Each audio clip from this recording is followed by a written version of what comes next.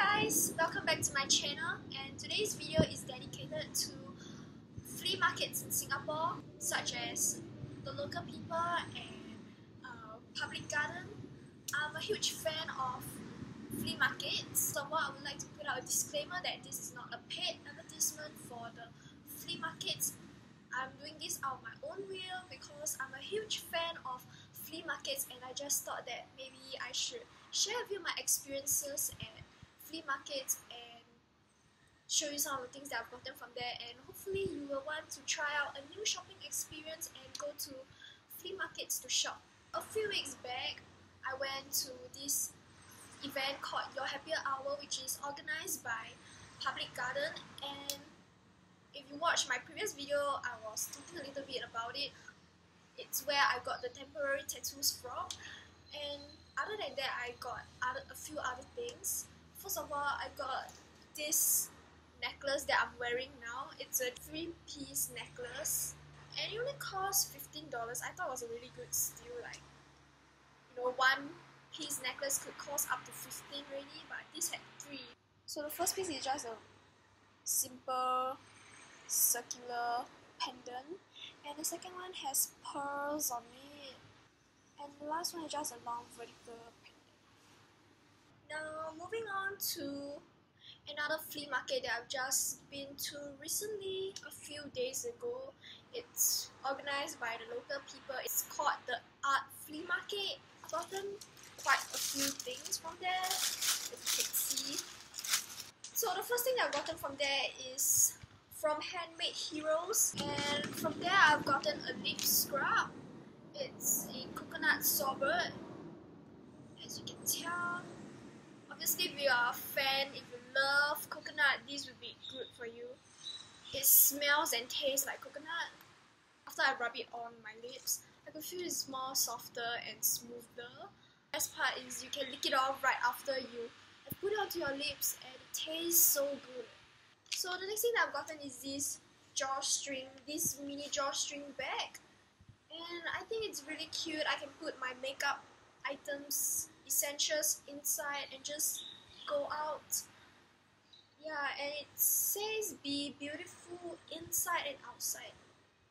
So I really like this coat and this bag. And the next thing is it's not a product that I bought, but it's an experience. They had a photo booth there, and of course the selfie queen, would love to take pictures, and so I went into the photo booth with my friend and we took pictures, and the picture quality was super good, and you just had to pay like $5 to get 4 shots. And this is the picture of me and my friend, and I think it's so cute. They had so many props outside the photo booth for you to choose, and they are all free, so you can just pick any of them and bring it to the photo booth and put it on and snap. And it also comes with this envelope to put your picture inside, and I think it's so cute.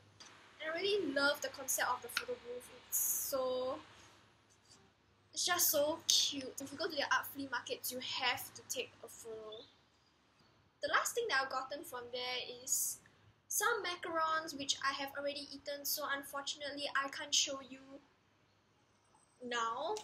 But I took a picture of them before I ate them, and the reason I bought them is because it's so cute. And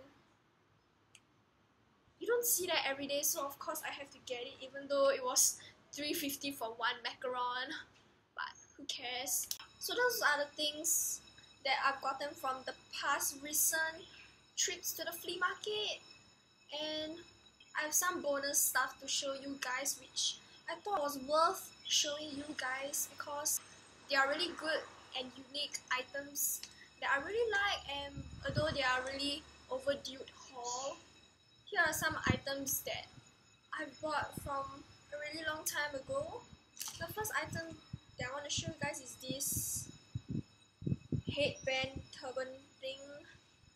I have actually never wore this out because I think it doesn't look very flattering on my head, but I'm just gonna try on to let you guys see how it looks like.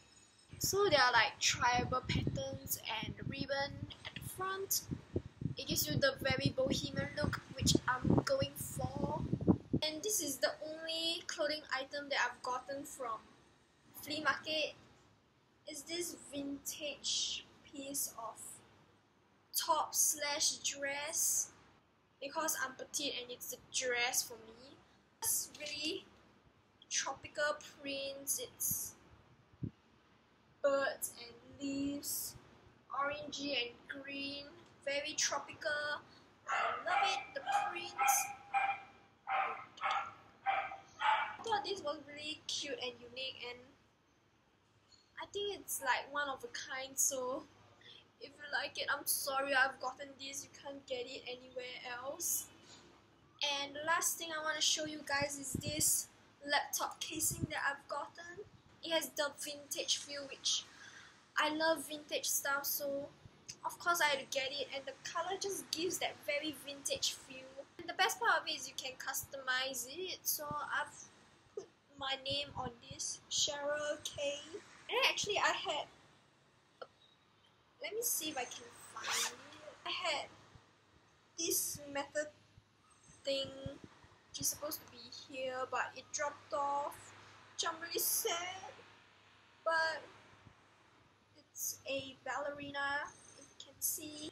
I'm thinking whether I should place it back here or should I make it into a necklace. And yeah, I just bring this to school every day to put my laptop. It was really affordable. I can't remember the price, but yeah. If you ever feel like going for flea markets, I have some advices for you. So the first advice that I would give to you is do not carry too many things if you're going to a flea market. I was stupid enough to carry a clutch bag to a flea market, and obviously one of my hand is already filled with my clutch bag, and how am I supposed to go and browse through all the stuff that's on the table? Yeah, I can't do that, so it was really a burden.